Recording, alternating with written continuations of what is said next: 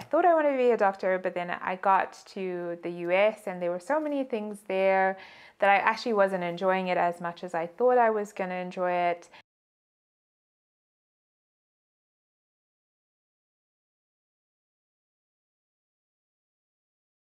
Marlene, how are you doing? I'm doing great, Farai. Thanks for having me here. Thank you so much for agreeing to do this, sparing your time with us. That means a lot, hey? So you're a software developer currently. What does a day in your life look like right now?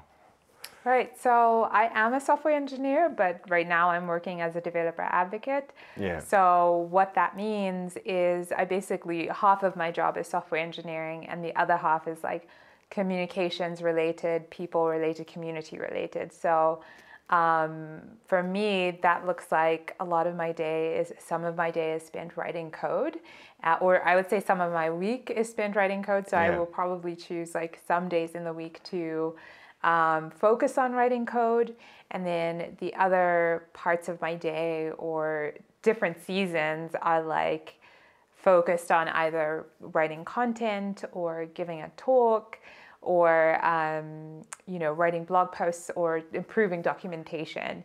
So for me it's kind of like a balance. I just came out of like a very long conference season where I was traveling a lot to speak at conferences. So yeah, it kind of varies day by day, but it's just a mixture of writing code and software engineering with communication related things. Yeah, that's really interesting. Your educational background is quite interesting to me because you studied molecular biology, if I'm not mistaken, but now you're like in software engineering. Yes. How did that transition happen? So it's a long story, and it's like so difficult, I guess, to explain in terms of there were so many things that I think led me to where I am right now. Yeah. But I started off, you mentioned, I was studying molecular biology. I thought I wanted to be a doctor. Yeah. You know, in Zimbabwe, I feel like there are 4 professions and a doctor is one of them. Is one of them, yeah. And so I was, I thought I wanted to be a doctor, but then I got to the US and there were so many things there that I actually wasn't enjoying it as much as I thought I was going to enjoy it. There were a lot of other implications as well about studying medicine in the US because it's so much more expensive and it's so much longer, the processes, than anywhere else in the world. So I was just like, okay, this is a lot. And then for a bunch of different reasons, I came home one summer and I was home and just trying to figure out and navigate, what do I actually want to do with my life? And just spent a lot of time kind of like, searching and praying about like, okay, what do I actually want to do? Yeah. And out of that, I felt like I wanted to help girls in our community here in Zim. I wanted to empower them with skills that would help them and just in general. And so ultimately, I ended up starting a nonprofit. And as part of that nonprofit, I then went on to be like, okay, what skills can we give people that are going to help them? Yeah. And coding was one of those skills. And I had only learned about coding when I was in the US studying because my roommate, that was like the first time I really got a concept of coding, was when my roommate, she started out as a math major. Yeah. Then she changed to be a software engineering major. Yeah. And in that change, she really was enjoying it. And she was like trying to build I remember she built this app that looked for the warmest way to get from one place to another on campus because we were both international students. And so just seeing the power that code can actually give people was a big part of that for me. So I started at the time, I didn't know how to code at all. Yeah. But I was like, I wanted to create a space for girls to learn how to code and give them that opportunity. So I partnered with someone that was already doing those sorts of things, Django Girl workshops in Harare. Yeah. And he started teaching the girls. I was just organizing and behind the scenes, making everything hopefully go smoothly. And during that process was when I actually then started to teach myself how to code in Python, started getting really involved in the community, both locally and internationally. Yeah. And for context, when was this, like, time period wise? So this was like around 2016, I think, is when when I started this nonprofit. Yeah. And so it was a couple of years ago, I guess. And yeah, and so I've been in the industry ever since then. Exactly. Yeah. It's been a while. Yeah. That's really interesting, because I only got to meet you in 2018, if I'm not mistaken. And by then, within the context of Zim at least, you had already become this larger-than-life figure who was like working on things that are like so impactful, right? And that's fascinating, because it ties into something you've said before. I don't remember if it was an interview or I saw this on your LinkedIn, but what you said was, whilst tech might not be perfect, unlike most fields, there are ways that you can bypass traditional gatekeepers and still be successful. 100%. Please, can you like explain that a bit more, the concept of bypassing traditional gatekeepers? Yeah, so I think tech is such an amazing field because you don't need a degree, and there's so many people in tech that I started my first job in tech without having, any degreed experience, and I was working at Nvidia, honestly, when I was still in school. And I feel like I was still very early on in studying computer science, because I had just decided to transition and just decided to go back to school for computer science. Yeah. And still being able to have those opportunities to work for big companies without a degree is, I think, one of the really unique things about tech. And I meet so many people who do not have a degree but are either working for great companies or building amazing things. Yeah. And so I do think tech in that sense is really cool, because a lot of the times people want to see what you've built. Yeah. They want to see what code have you contributed to the community, how are you also involved. And so there are ways that in other senses, like if you are trying to go and be a doctor, you cannot you can't be like, this is all the surgeries I've done, or this is how I feel. Like, how did you do the surgeries? Exactly. Like, that's a bit suspicious. Yeah. It's like, why are you cutting people open? Can you go get a degree? But it's like with tech, it's very unique in that way. So. Yeah, that's really interesting. And I love that you mentioned the Nvidia experience, because currently you're working with Voltron, if I'm not mistaken. Yes. You've worked with Nvidia, like you mentioned, which is a huge company. Yes. I'm sure all the gamers would know about Nvidia. Exactly, yeah. Python Software Foundation. So what I'm going to ask you, and this is maybe like 2 questions in one, so you can split it whichever way you want. Mm-hmm.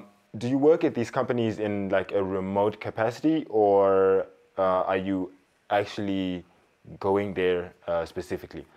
So I work remotely. I've only ever worked remotely, which is just like even from before. Zim? Yeah, I've only worked remotely from Zim. That has been my only experience in a professional capacity, which is such a privilege, I think, because I would say that remote work in Zim can be hard to come by because of several things. I think we don't have as many systems set up to make people successful when they're doing remote work, but I think that's improving now over time. But yeah, I've always worked remotely. When I joined with Nvidia, they hired me remotely, and I was starting out with them as an intern, and their goal, because they don't have an office in Africa, they actually wanted me to move so that I could fully join. And moved for a number of different reasons. I wanted to try developer advocacy. I also didn't feel like I wanted to move to to Canada at the time, which is where they wanted me to move at Nvidia. So I moved to Voltron Data, which was also an amazing company with lots of people from Nvidia there as well. They do a lot of similar work, actually. Okay. And here I'm still at Voltron Data. I work remotely for them, and yeah, that's just always what I've done in my career. Yeah, I feel like that's another thing that's really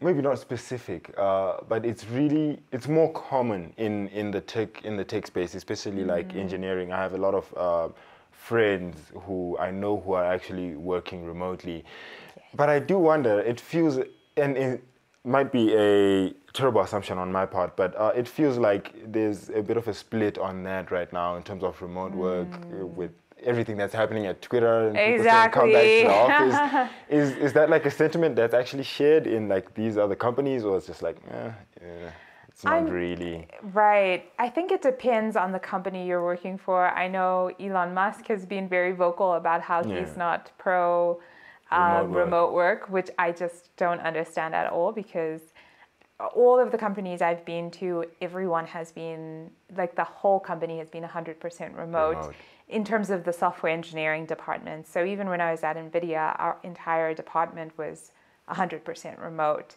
with people sometimes gathering around an office. Like maybe there's a Toronto office, and there are a couple of people that will sometimes go into the office here and there.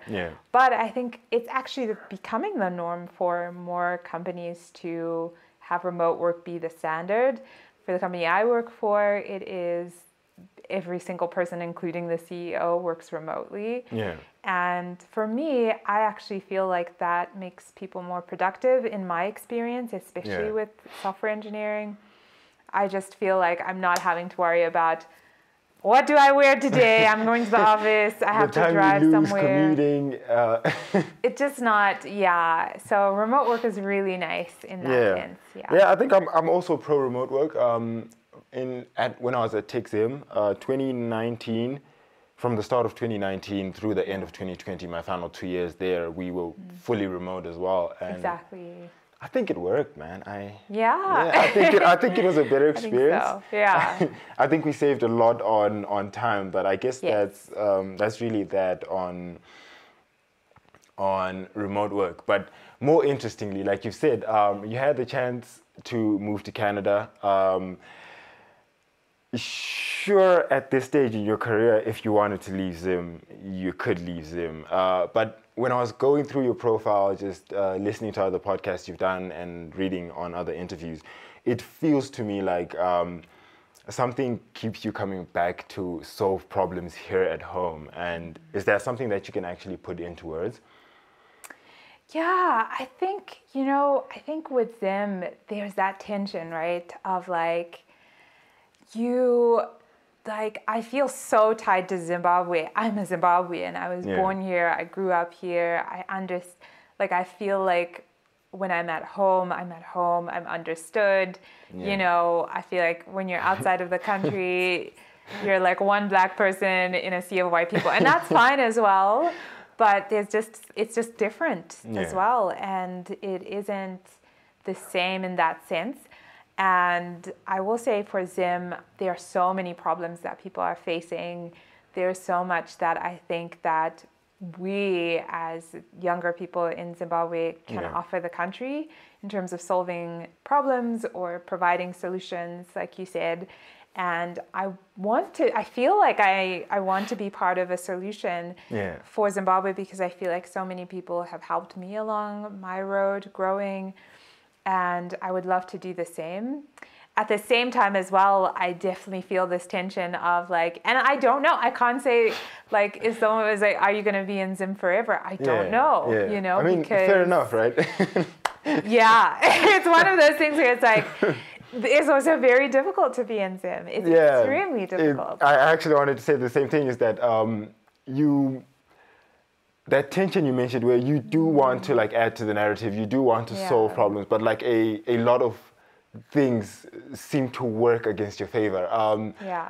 Perfect example for me right now, we haven't had power here for the last 4 days. Oh my This is gosh. backup power. Exactly. At night, we have no power. So it's stuff like that where maybe I'm trying to solve for media and access to information, but I also have to solve for power. I also have to solve for water. And it's like, oh my God, like as a founder, like, yo, I only want to solve for access to information. It's so true. It's so true. So it's stuff like that can sometimes then weigh you down in Zim. But I definitely hear what you're saying in terms of there being work to do. 100%. And like that's the thing, is that if you are in Zim, you are not just solving X problem. You're solving XYZ problem. And it's like sometimes I question, even in terms of the environment that's there, like other countries, there's such a vibrant startup community. VCs are like throwing money out everywhere. So it's even easier to do the same things that you aspire to. Yeah, the community as well, in terms of like people pushing the limits of technology and stuff, is there's a lot more people that are doing that in other countries just because they have the resources to be able to do it. And so sometimes that tension is also, am I operating at my highest capacity, right? And it's sometimes because of Zim, because it's like I also have to my energy is going to figuring out Zesa, figuring out water, figuring out whatever. That's energy that is taking away from your highest. In so many different paths. So it's one of those things where there's always going to be a tension, but Zimbabwe is a beautiful place. Interesting place to be. And so let's talk about one of these foundations that you, I think founded is the right term, right? With ZimboPy. Yes, right. When you founded that, what problem were you trying to solve? So ZimboPy is the organization I mentioned earlier, where I wanted to give Zimbabwean girls access to the world of technology, whether that was just getting them excited about it, so bringing awareness to the fact that, hey, these are the things that people are doing in this world. You can actually do this as well. And I also wanted to provide them with like resources, like practically speaking, how can I learn how to code today? I live in Advocacy or whatever. I don't have a laptop. How do I learn how to code today? And wanting to kind of bridge that gap and give opportunities there was my heart behind the company, the organization. And so how long has that been running so far? So I founded ZimboPy in 2017, and half a decade this year? Half a decade. That's fantastic. But I have, for the past 2 years, since COVID at least, I have taken a break because I just found it so challenging. There were so many issues that I ran into. It is so difficult to get grant funding, for example, in Zim for nonprofit work, and even finding volunteers who are willing to also come with me together for a nonprofit was very difficult to run. And it's something that I'm getting back into now, and only now starting to really revive it, but taking a different strategy, because when I founded it, I think I was trying to solve every problem, and I was like, this is great. I will just solve poverty in Zimbabwe. Like, this is just what I'm going to do. I'm going to teach Zimbabwean girls how to code, get them jobs, and that's it. I'm going to fix the country. But it's like, it's not just the one problem. Like I was saying before, in Zim, it's like you are solving for 100 problems. I would assume and sorry to cut you off, I would assume in the context of ZimboPy that it might be something as simple as actually getting the girls to an event, because maybe they don't actually have like transport money. Like you said, laptops and stuff like that. Manage to get the laptops, but it's like, where are they going to get internet connection? Manage to get internet connection. Zesa is now acting up. There's just so many issues here that just to get started, it's quite difficult to have the infrastructure for that. So planning to start again, but on a smaller scale.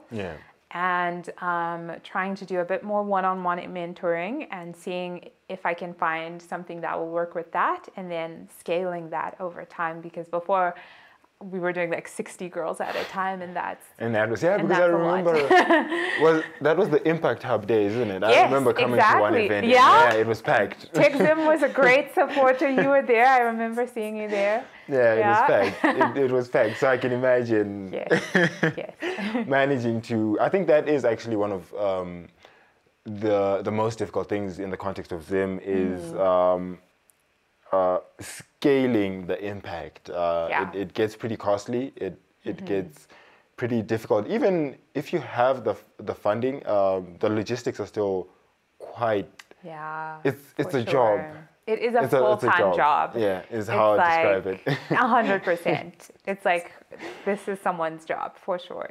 One of the interesting things that's actually happened in your career thus far is that you are the first African to hold a seat on the Python Software Foundation board.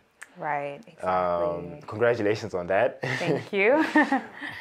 What problem is the Python Software Foundation solving, and maybe how did that opportunity come about for you? Because that's particularly interesting, because a recurring theme in your careers is that the position you find yourself, I always look at it and I'm like, wow, this is so cool. Right, yeah. Like when that was announced, I was like, yo, this is mind-blowing. When you worked at Nvidia, again, I was like, what? Yeah, exactly. How do these things happen for Marlene? How do these opportunities come about for you? And then maybe you can go into what the problems actually being solved by the Python Software Foundation. Right, so in terms of how these opportunities come about, it's so like, I think it's just like, I think it's God. Honestly, a big part of that is like, I really feel like I've gotten so lucky in so many instances, because some of the opportunities I am just like, I have no idea how the timing came correctly for this. Yeah. But even with the PSF opportunity, some of the things that were in there as well was like just being open to taking risks. So when I was working on ZimboPy at the time. Yeah. This was several years ago when I joined the board, and I was just starting ZimboPy.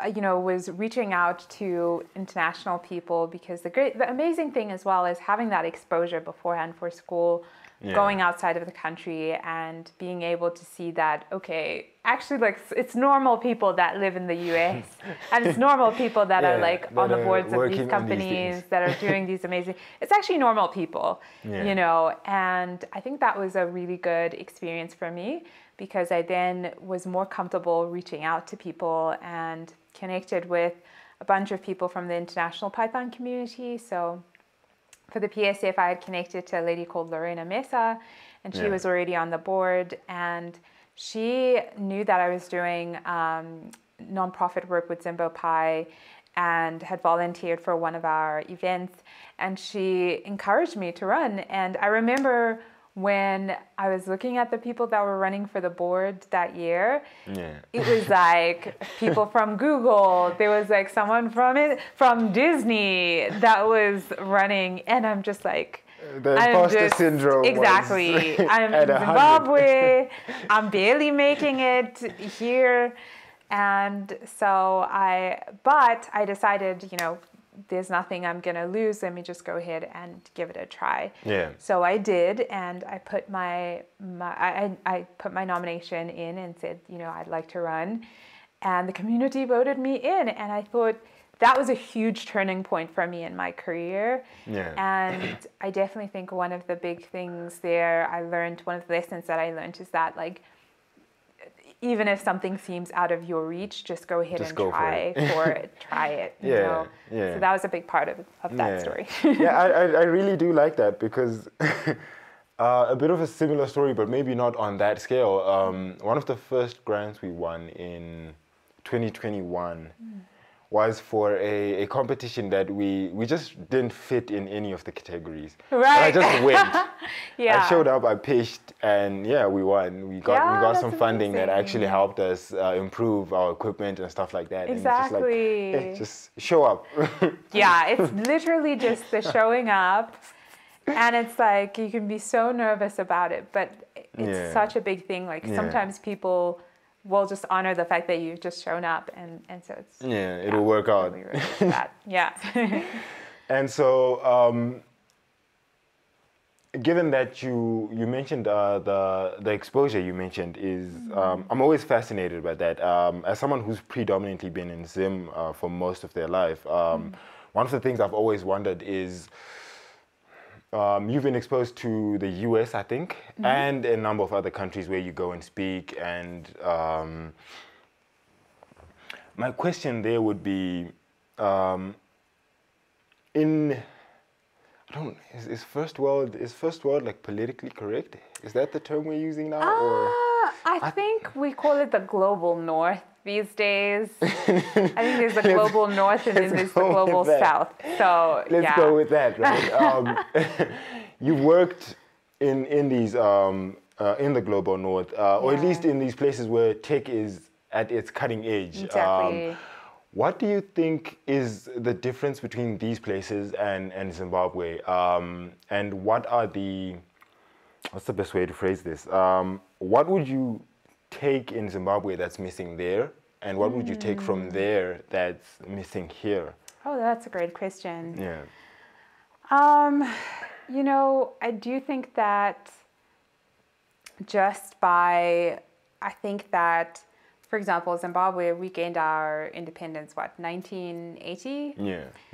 Which is just like a few years ago. It's actually 42. Not that, it's not that long ago. Yeah. And so we are just coming out to a place where we are getting stable we're quite young as a country, I would say. Yeah. And I actually think a lot of people downplay the impact of colonization on a country, on the people, on a mindset even. Yeah. And the way that tech, there was just a season, I think, that tech just accelerated country's growth. And the problem is that we were not able to access or tap into that because we were colonized in those periods of time. And so I do think that has made a huge difference, and it's something that I feel like impacts where we are today. Yeah. But at the same time, I also think that, just being in those environments, there are things that, like, because they've been in this space where they have lots of resources and things like that. Like, for example, when I was going to university, I was thinking to myself, I just want to go and get a good job, I just want my parents to be proud of me. I just want to be a good person, so I'm just going to go and be a doctor, And I think a lot of people are approaching their career that way. But I think or people are just trying to survive, trying to make money and things like that to get forward. What I found in some of these other countries is that people actually do things that interest them, and they also do things that they feel will create global impact or things like that. So I've met so many people who are studying the most obscure quantum physics, something that is also what are you actually going to do? And I suppose exactly the African question would be, why would you study Why are you going to study Where's the quantum? Opportunity afterwards? How is that going to make you money?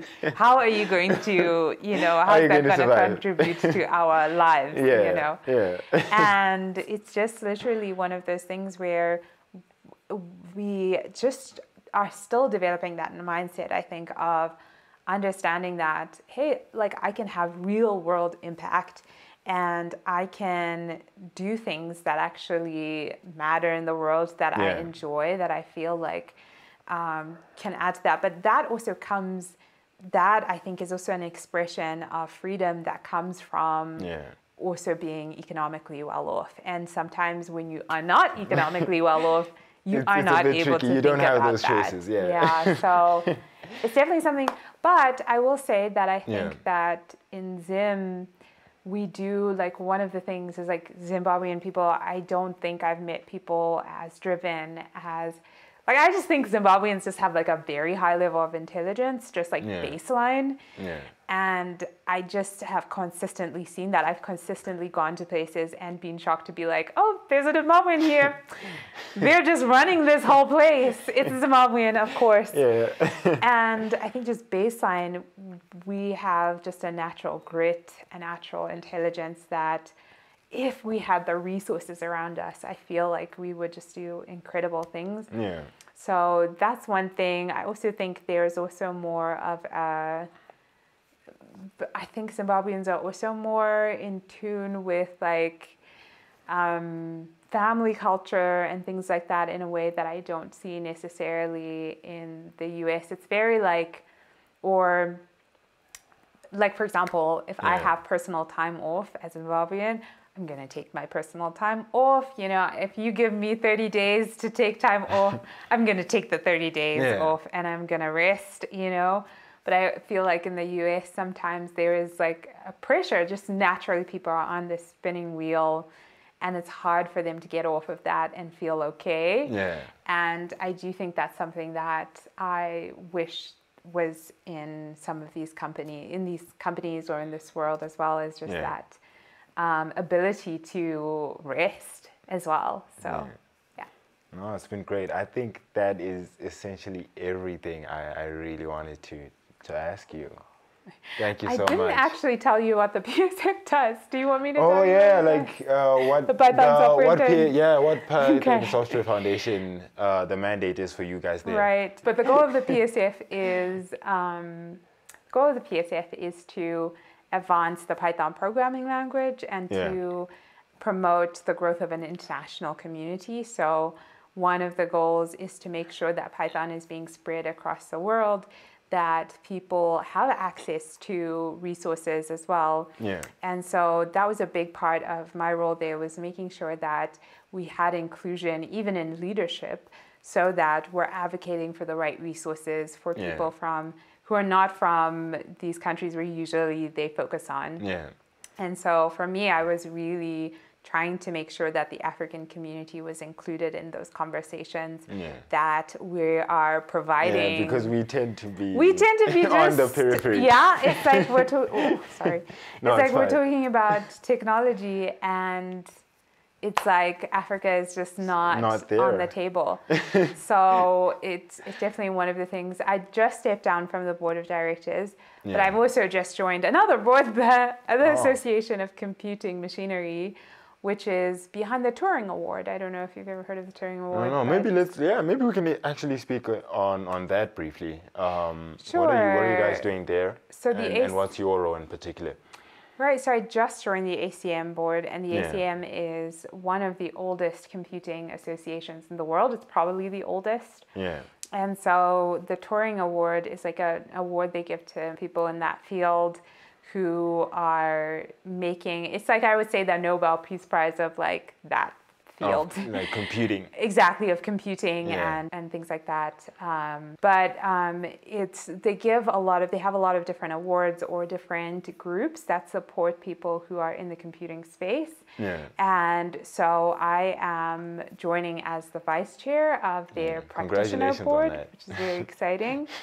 And I have just joined, so I don't have much feedback in terms of what we've actually done. Yeah. But we're actually wanting to do more. One of the reasons they brought me onto the board is because they're wanting to do more things in Africa and to provide more access to like software resources and to networks even. Like your network is so important. And so creating a network as well that connects African people to the global community as well is a big thing that they want to do. Yeah, I love that. I love that for selfish reasons, because for me, one of the most irritating things is when features roll out and they just don't come to us. And like, what? Yeah. Why? Yeah, exactly.